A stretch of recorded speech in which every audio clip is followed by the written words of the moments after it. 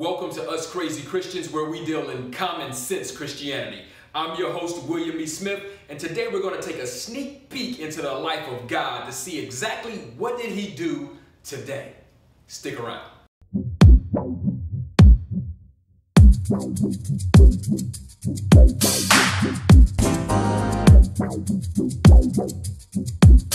We were able to retrieve some leaked footage of God talking to one of his angels this morning, planning his day.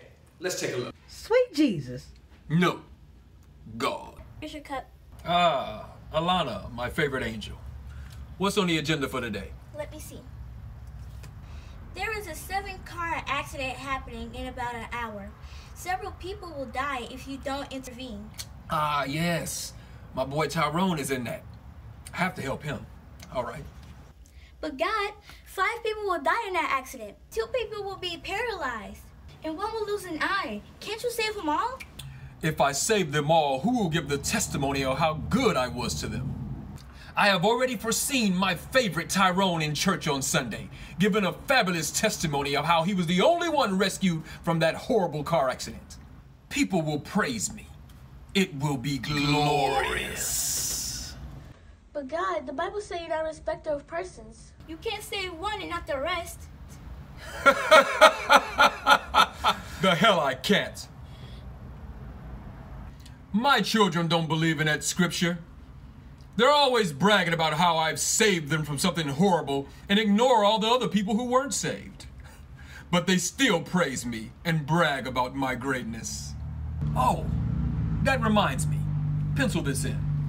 I need to go to my servant Mike's job today. I'm going to make him late. Push him to go off on his boss.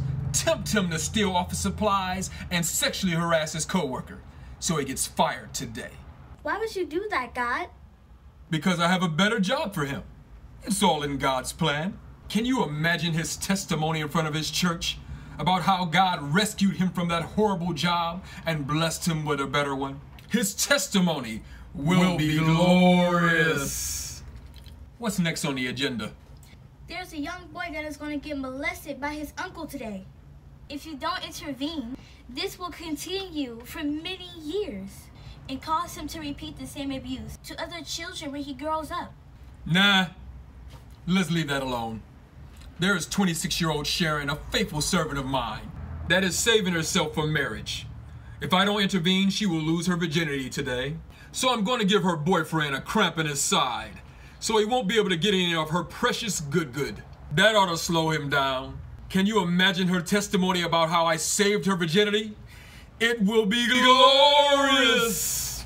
But God, why would you stop that? And not help the scared little boy. That is why you're a lonely angel, and I'm God.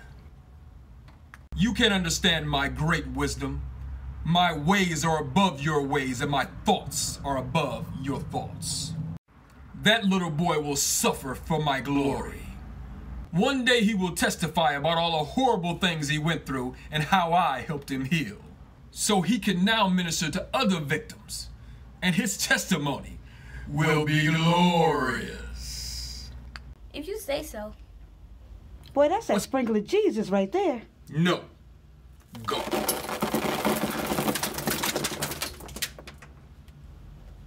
What's next on the agenda?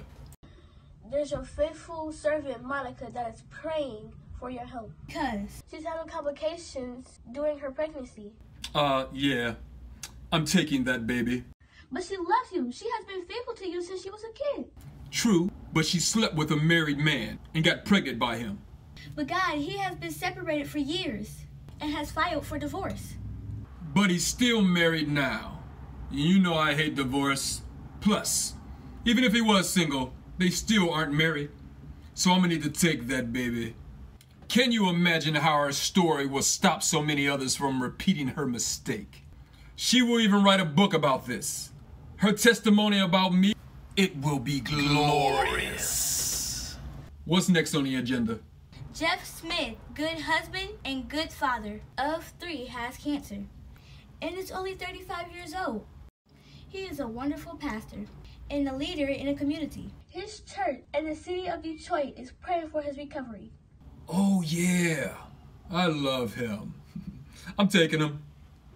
But my Lord, his family will be devastated if he dies. He didn't have any life insurance because he believed you were coming back to rapture him and his family any day now. So his family will be destitute. His wife and children will lose faith in you. Those in the community who have faith in you to answer their prayers, to save them, will lose faith in you. But I love those wonderful poems he writes. I want him in heaven to entertain me right now. I can't wait until the rapture. And who knows when I'll ever do that.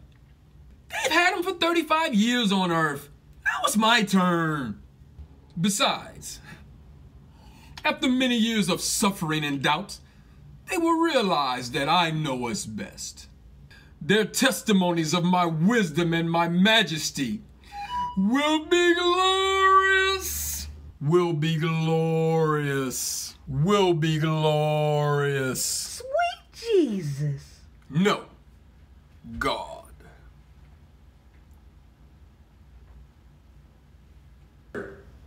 That was absolutely not God nor one of his angels. Somebody getting fired. Who gave me that footage?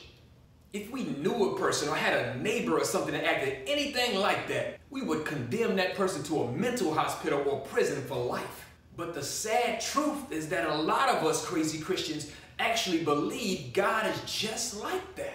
You could fear him, but could you really love him? Is it possible that just because people claim God did something doesn't mean he actually did it? Is it possible that a young lady could have a miscarriage simply because of health issues and God have nothing to do with that? Is it possible that God gave man dominion on the earth and that he has truly allowed us to be in control on the earth? Tell me what you think in the comments. We believe in a love, kind, compassionate God like Jesus spoke of. And here at Us Crazy Christians, we want to introduce that God to you. If you want to see more content from Us Crazy Christians, please like this video, share it, subscribe to the channel, and if you want to be notified every time we post a new video, hit the notifications bell. Thanks for spending time with us.